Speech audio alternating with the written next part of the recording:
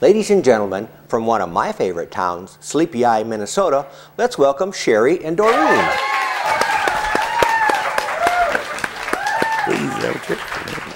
Oh, welcome, Doreen and Shari. Thank you very much for joining us. So you girls are from Sleepy Eye. Yes. Tell us and the folks out there a little bit about Sleepy Eye and about yourselves a little bit. Well, Sleepy Eye is a small little town of about 3,500, but you'd be amazed at all that goes on in the community, and they definitely keep us busy with our job, working for the website. So you've come up with what you call a hometown information center, right? Correct, Sleepy Eye Online. Okay, Sleepy Eye Online. And what all's involved with that? Sleepy Eye Online is a website that people can go to, community members or people who have a connection to Sleepy Eye, to find out what's going on in the community.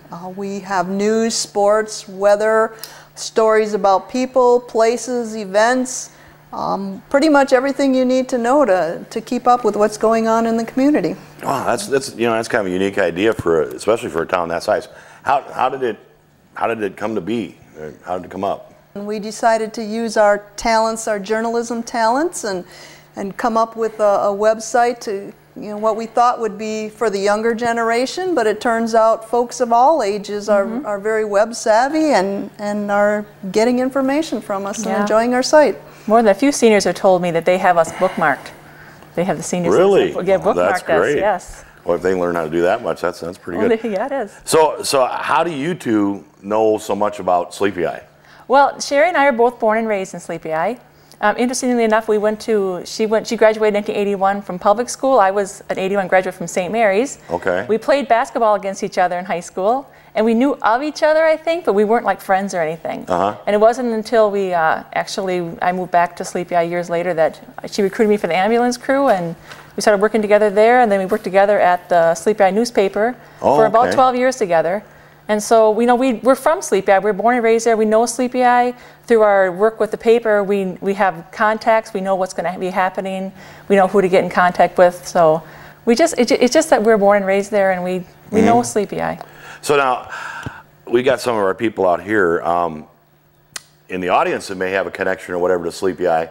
And what I want to do is I want to make sure that we get our site right down here where they can find you out. They're going to put it right down here on the. Boy, there's a lot of photos there. I mean, do you guys take all those? Why so many pictures? We do, because we cover event. We really cover an event. When you work for a newspaper, you're limited in space. You can maybe pick 2 or 3 good photos from an event, but we can go to an event and we can take, I've taken for, say, prom or for, like, say, Buttered Corn Days is coming up. You can take hundreds of photos.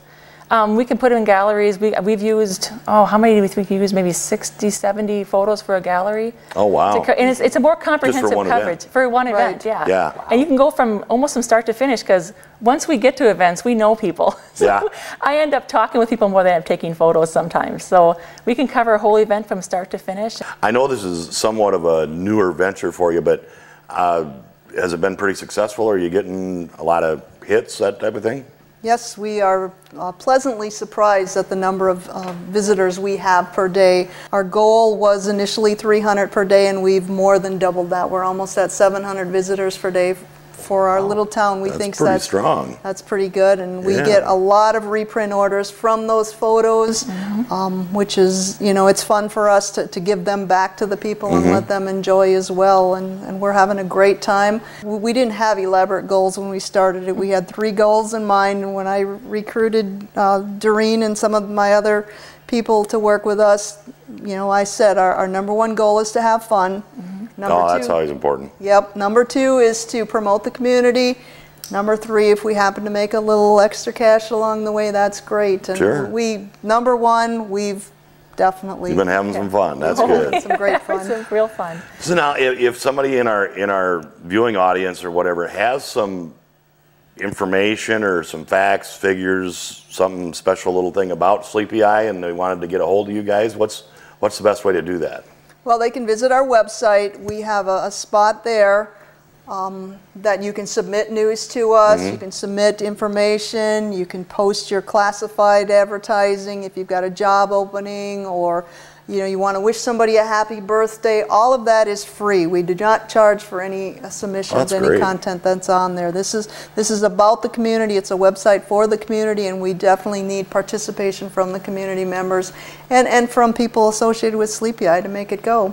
You know, gals, I don't know how much you know about our little show, but we take little breaks and we go out and we see things that are going on, like your stuff, but outside Sweet Swan County, and it's kind of come up on about that time. So could you stick with us a little bit and we'll go see one of those? Sure. Great. Sure. Folks, we'll be right back.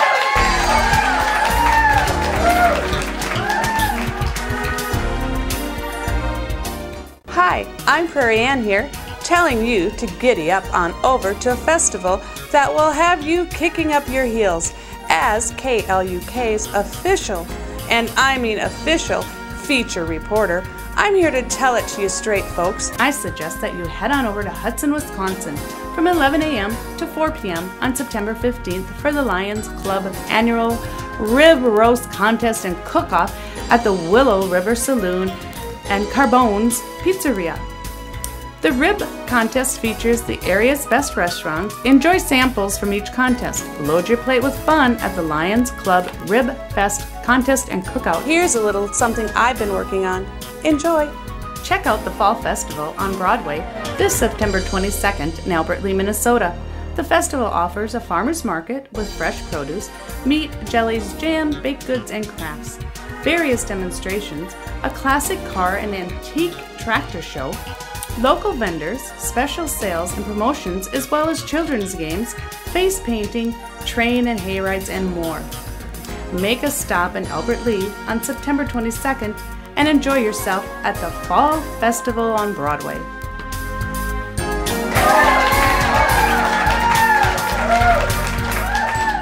Wow, that was an incredible community. Yeah, wasn't it ever? Yeah. So now with your Sleepy Eye Online, where do you see it going from here? I think too, we kind of play off of the feedback we get from the people who are on our site. And we get positive comments, a lot of positive comments, some negative comments where they don't like, where they don't understand something's a little off to them, they don't like it. So we can just revamp things as it goes. And you're small enough, stay flexible, and all that type of thing. Right, yeah. and that's the beauty of doing it ourselves. Great things. Well, hey, folks, we're about out of time tonight, but we want to thank Doreen and Shari from Sleepy Eye for stopping in to see us. Earl, good job tonight. Thanks. Audience, we're out of here. Good night, everybody.